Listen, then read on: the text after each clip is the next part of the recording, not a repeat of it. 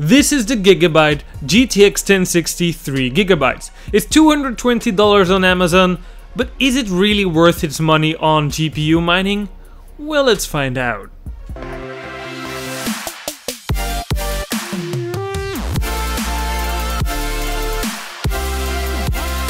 Okay, so in today's video we're going to be using our BuriedONE benchmark rig. It has been laying around for more than 6 months because I already built this mining rig, but we never actually used it. So now I decided to make a benchmark mining rig series so we could benchmark every single card that we have, and also future upcoming cards like AMD Vegas or whatsoever. So today we're going to be benchmarking the Ethereum, ZCash and Monero coin. So these three coins have three different algorithms. The first one of Ethereum is the Hashimoto, for example, and that can be used for multiple coins. So if you want to mine Ethereum or Ethereum Classic or Dubai coin, you're going to be having the same hash rate. So that's why I'm just calling these algorithms as well. ZCash, it's called Equihash, and for Monero, it's Kryptonite. So if you know that other coins share the same algorithm, you will know the hash rate of this card for the specific coin.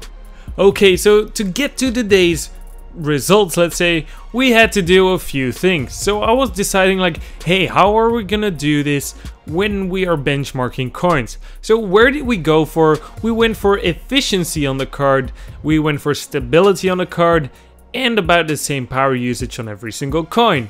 So we pushed these cards like getting funny green screens and crashes out of the computer.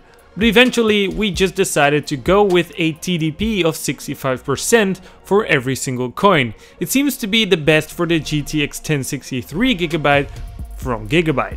And we got to some really nice results, except of Ethereum.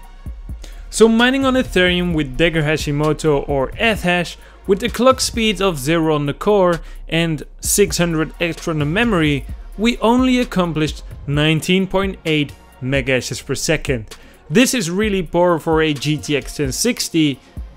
Well, it's like the absolute lowest I've ever seen.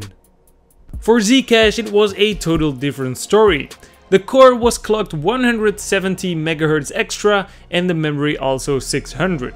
We came to a really nice 265 solutions per second for ZCash, and that's actually pretty good.